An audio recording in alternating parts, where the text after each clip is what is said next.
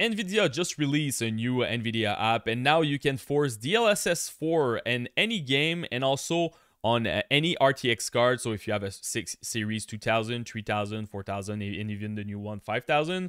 So first of all, go to graphics section, make sure that you click on the three dot, click refresh. After that, select your game, and you will have three new options over there called DLSS override. So the one that you want to use is the first one, model preset.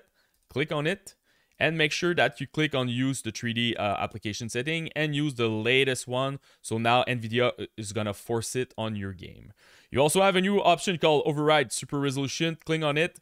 And now you can force DLAA and ultra performance in any game, even if they don't have the native support. In my case, I want DLAA because this is the one with the best image quality, and you apply it. If it doesn't work or you have any issue, it's pretty easy to roll back. Just use same setting, the 3D application setting over there, reapply it. And now, as you can see, it went back with the DLSS default in your game. If you have any question, just comment in the short.